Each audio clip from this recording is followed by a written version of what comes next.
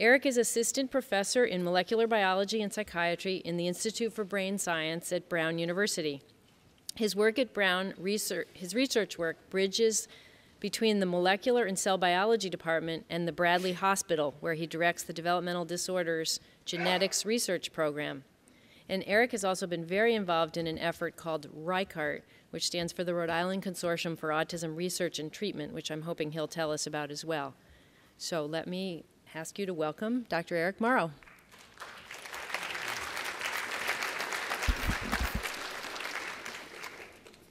Thank you very much. Let me just get settled here. So does this point? That points and that advances. All right. Thank you very much for the opportunity to present today in the Autism Consortium Symposium. It's really it's a pleasure to come back. I haven't been gone that long, but it's a pleasure to come back to see how far it's gone in the few years I've been away. Some people might remember I actually presented in the first symposium in 2006. And the progress of the Autism Consortium and really of the field of autism research has been phenomenal. So it's good to come back and to see old friends and mentors and meet some new ones. So thank you. So today I'm going to present about a part of the autism problem that's near and dear to my heart, and that is what I call difficult to treat autism, and this is the more severe end of the autism spectrum. And what I want to present today is, while there's been a lot of hopeful progress in autism research and in treatment that's resulted in some improvements in outcome for a large proportion of the people who are affected with autism, there's been a group that's been left behind, and that's the more severe group in terms of progress with regard to outcomes. And I'd also, so in today's talk, I'll present that there are actually some new initiatives in particular. I'll highlight one at the very end of my talk. It's funded by the Simons Foundation and NLM to really understand this group. And that's one very exciting development for this proportion of the autism population. And one theme of my talk today will be how you can knit together studies that start with genes and go to the level of populations. In particular, I'll present on a Rhode Island-based project called the RHICART Registry Project, and how this multiple levels of analysis, I think, of autism is, I think, critical and inherent in this sort of problem, required to solve this sort of problem. So the first part of my talk, I'll talk about a monogenic autism-related condition called Christensen syndrome that I study in my laboratory. And I'll present the relevance to autism. Christensen syndrome results from a mutation in an X-linked gene called sodium proton exchanger 6, NHE6, and we've recently been able to show that there's relevance of NHE6 in neurotrophin signaling. And at the end of my talk, I'll speculate a little bit what this might mean to the larger group of patients with severe autism. And then at the end of my talk, I'll talk about the RHICART registry, and again how there are a number of researchers and hopefully collaboratively with Boston and across the country, this RHICART registry will be used in research. But my own interest, again, is to understand the difficult to treat population and try to improve outcomes for that population.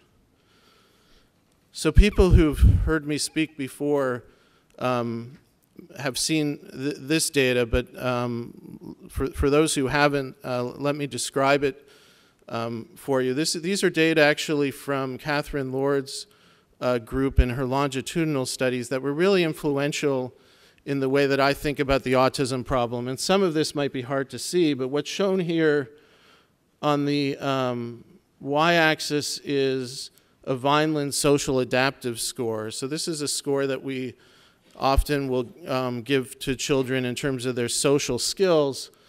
And then along the x-axis here is age, which goes from around birth to around 15 years old. And what's been charted here are a group of patients that she followed naturalistically over this period of time, the majority of whom received standard of care behavioral treatment. And then she's plotted how, she's plotted against what would be in the dotted line the control group of showing typical development. What she's shown with each line is the representative longitudinal course in terms of social symptoms of various children in her cohort. You don't necessarily need to be a statistician to break out that there's a hopeful message here and a more serious message. The hopeful message is that there's a sizable proportion of the children who are improving over time, some of them even rating up with the typical developing children. But there's a large group of children here, which I've coined difficult to treat autism, which in their study you can measure at around 20% or more, who don't really show significant improvements over time. And so it's the central question in my lab to understand what's different in the developing brain of these children who aren't responding to current treatments to these children, and what can we do about it? So going forward, one of the themes of my talks is going to be that collaborations with families in research is critical for advances. And this is a two-way street. Researchers need to think carefully about what the family's primary goals are, and I think also families have to work with researchers to understand the process of research, that sometimes progress is slow. And then the second part is that research and integration into clinical care and services improves outcomes. And I think these are two themes that the Autism Consortium has really held up over the years and helped advance. So to start the first part of my talk, I'll talk about Christensen syndrome. Has anybody in the audience heard about Christensen syndrome? So it's my hope, and certainly the hope of the families, that in maybe 2 years, the families who are affected by Christensen syndrome, maybe in 2 or 3 years from now, an autism audience like this will understand that Christensen syndrome is a model for severe autism, just like Fragile X or Rett syndrome or Angelman syndrome might be. So Christensen syndrome was initially described by a physician researcher in South Africa who described a large pedigree with an X-linked disorder that was given his name. And in it he described a syndrome that involved intellectual disability, nonverbal, so all of the children are nonverbal, and autistic features. And the data here represents the clinical characterization that of Christensen syndrome that my lab has been conducting in the largest group of patients with Christensen syndrome. At Brown University, we were fortunate to be able to host the first family association for Christensen syndrome. So you see the picture of all of the children, the families that brought their children to this consortium. And so here are actually children who are affected by Christensen syndrome and some of their typically developing children, and brothers and sisters in this picture. And so Christensen syndrome is an autism-related condition. In our study of this, more than 90% of autistic features, and on standardized exams, greater than 40% meet criteria on the ADI or ADOS. My interest in this disorder stemmed from work that I had done with my prior mentor here at Harvard named Chris Walsh, who many of you know. Chris and I found mutations in a related gene, NHE9. So Christensen syndrome is due to the mutations in the sodium proton exchanger NHE6. These are highly related proteins. NHE6 is X-linked and far more common. And from estimates, it's probably about 1% to 2% of X-linked developmental brain disorders and around 1 to 20,000 or 1 to 40,000 children. This slide shows the range of mutations that my lab has characterized in the families that we've enrolled. The protein is an exchanger which lets protons out of endosomes. I'll show you what the endosomes are in a moment. And there are a range of protein truncating mutations that we've been able to discover throughout the protein.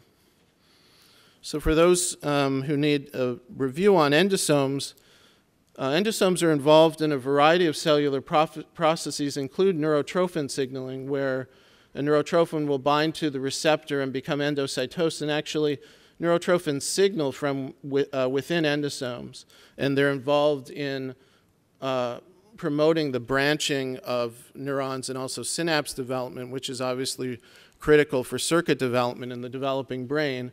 And our protein here, NHE6, lets protons out of the endosome. The pH, or the proton concentration within the endosomes, is tightly regulated, for example, as endosomes traffic from early, late to lysosomes.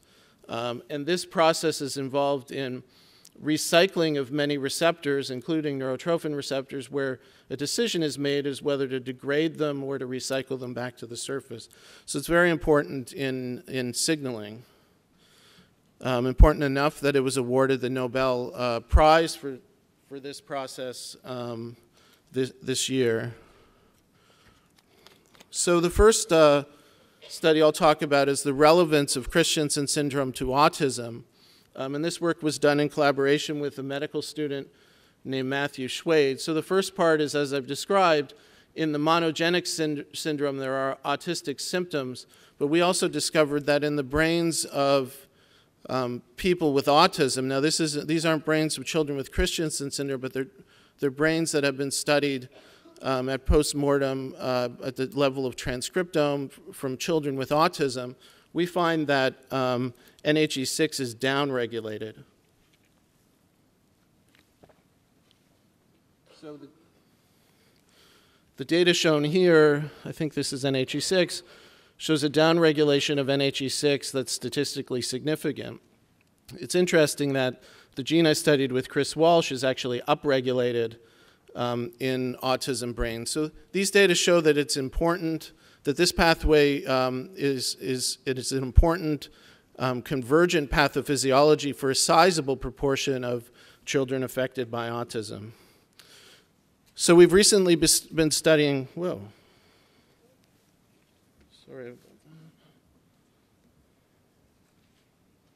We've recently been studying the mechanism of NHE6. And we've been following the following hypothesis. We think that NHE6, through its regulation of intraendosomal pH, is regulating endosomal signaling by neurotrophins. So there are three parts to this hypothesis. The first part that we've been able to prove, and I'll show you some of the data, is that NHE6 does play a role in arborization and synapse development. The second is that it prevents over-acidification of endosomes. And then the third is that it modulates signaling. And this work has been done by several talented people in my lab, Sophia Lizarraga, Xingyu Wang, and in collaboration in electrophysiology with Julie Cower.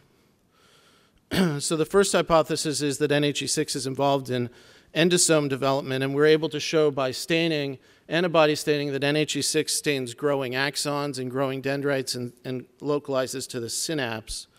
We've developed a knockout mouse, so the protein from NHE6, the protein from the mouse is gone, and we're able to show that the branching of neurons is diminished in this knockout mouse. And also the synaptic field strength in the hippocampus. This is a physiology trace from slices in the hippocampus is diminished. And then the second part of the hypothesis is that in the absence of NHE6, the endosomes will be more acidified, which we've been able to show using live cell imaging, where the pH within endosomes is indeed lower. Now, this is actually cells from human patients by iPSC technology. So we've taken cells from those boys who I showed you early on, reprogrammed them to stem cells and differentiate them into neurons. And what's shown here is replicating our findings in mouse. In the human neurons, there's lower pH within the endosomes of the neurons that are now derived from patients. So using this fantastic technology, we've been able to now study the neurons, the human neurons derived from the patients. And then the last part of this, our hypothesis is that NHE6 modulates neurotrophin signaling. And what we're able to show when we add BDNF to hippocampal cultures that are mutant, there's a diminishment in TrkB levels, indicating that we think that TrkB is, which is the neurotrophin receptor, is being over-degraded in the presence of the over-acidified endosome, and there's an attenuation of signaling. So this is what we think is going on in this model for severe autism. We think neurotrophin signaling, in particular BDNF, the neurotrophin is added to the cells with the mutation in NHE6, and the endosomes are overly acidified, trafficked to a greater degree to the lysosome as opposed to being recycled back, which results in less signaling, less neuronal development and synapse development. So this is our model, or at least one model for severe autism. So now let me segue to the third part of my talk, the last part of my talk, which is the Reichardt project. So the Reichardt project has obviously been influenced in a great deal by the Autism Consortium. We're hoping it will be an important resource for the community of researchers interested in autism. And so the first part, I'll describe the mission, which is knowledge and partnership to drive the long-term goals, which are to facilitate collaborative research, inform public policy, and support families. And then the second part, the part of the project I'll talk about today is the Reichardt Registry, which is to enroll, it's sort of a little bit of an ambitious goal, but to enroll all interested families in the state of Rhode Island who are interested in research into a research registry for longitudinal, interdisciplinary, and patient-oriented research and service provision. So I think our program has some particular strengths that will make this goal accomplishable, I hope. The first is that Reichardt represents a public-private statewide collaboration. So in Rhode Island, there's one medical school, there are several universities, and we're all working together. There's a fairly deep tradition of service provision to families, and Reichardt involves all of the hospitals and points of care who are treating or involved in the lives of people with autism, as well as a partnership with the Department of Education at the governmental level and the Department of Health, as well as both private and public school systems. So we think that the small size is an advantage in the relatively less complex system, which is going to provide an ability for FaceTime. So there are lots of families in Rhode Island. They have a fairly stable population. In my own genetic studies, we've had many, many families that are 2 or 3 generations who've been in treatment for decades. And it's not far to go to their homes if need be, and there's a little less traffic. And reflecting this, there is a very strong record in Brown University and Rhode Island for this sort of longitudinal population-based research. So this shows the number of agencies that are involved. You can get the parallel between the Autism Consortium. It's really too many for us to name. We have a monthly meeting where actually members of all of these groups come together to discuss progress. And it's really has a grassroots element to it that has been quite fun. And to follow up on the previous talk, there is a lot of enthusiasm from families to participate. We have a fairly unique situation wherein this is Tom Anders, many people might know. He's a national leader in child psychiatry research. He was involved in developing the Mind Institute, So he's moved back out to Rhode Island, where he has a beachside home. And he's, quote, retired, end quote, really leading this project with input of other people. And his leadership's been critical. And it's a partnership with Steve Scheinkoff, who's both a treater and an autism researcher who's been in the community for more than a decade. Joanne Quinn is a leader of a program called the Autism Project. The Autism Project is a family resource provider for families with autism, and she herself is a parent of a boy with autism. And then Beth Jersky is a neuropsychologist, and she's the research coordinator for the project. So the study design is to enroll all of the residents with a diagnosis of ASD as well as other neurodevelopmental disorders. So we're not restricted to only autism, but we're also including other intellectual disabilities where autism might not be present. We're really interested in the broader group. Recruitment is from both private and public clinics, schools, and population-based methods. And I think one of the essences of our project is FaceTime, that we actually want to meet with each of these families, at least for an initial short visit where we can consent and conduct some assessments, including the ADOS. So I think we're among the first large registries that will have an ADOS or observational assessment in it. We're also including blood samples from parents and other families for genomic and stem cell studies. And I think one of the really important things that we're able to do, fortunately at the present time, is hook up all of the families that are enrolled with an outreach worker, basically a telephone or an email. If you get in trouble, please call this number with regard to autism services. And I think that's an important part of the project. So we just started the project in April, so we actually haven't, beyond quality control checks, looked at the data. So I'm just going to show you one piece which I thought was interesting, which shows the adult population that we've so far registered, and shows that about 50% of the adults are their own guardian and about 50% the parents are the guardians. And then in terms of their health care decisions, despite the fact that 50% are still their own guardians, there's a strong reliance on parents and group homes in the provision of their care. So what this means is going forward for adults, it's very important that we provide continued support to the family networks and also the group homes in terms of taking care of the adults with autism. This is a shout out to a project that I alluded to at the beginning of my talk that's being led by Matt Siegel and Susan Santangelo at Maine, funded by NLM and Simons, to form a consortium between the inpatient units that treat the most severely affected children with autism, and Bradley Hospital at Brown is included in this. So I'll conclude at this point.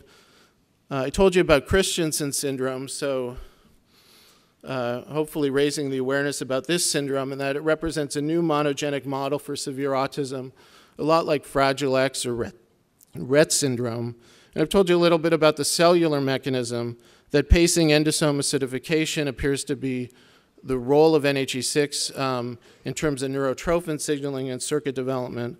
And I hope I've exemplified some ways that we can use integrated multidisciplinary research going from genes to neighborhoods in terms of addressing this problem. So of course we have to thank the families that participate in our research. My own lab, in particular, the work I showed was led by Xing Wang, Sophia Lizarraga, and others. The Reichart project I alluded to is Tom Anders, Steve Scheinkoff, Beth Jersky, Ashley Johnson, and Alan Gerber, and others, frankly, too many important people to name. And I have to thank our funders, NIH, Simons, NLM, the Burroughs Wellcome, and the Brain Science Program and the Rhode Island Foundation is not shown here. So at this point, I think I should stop and take questions if there are any.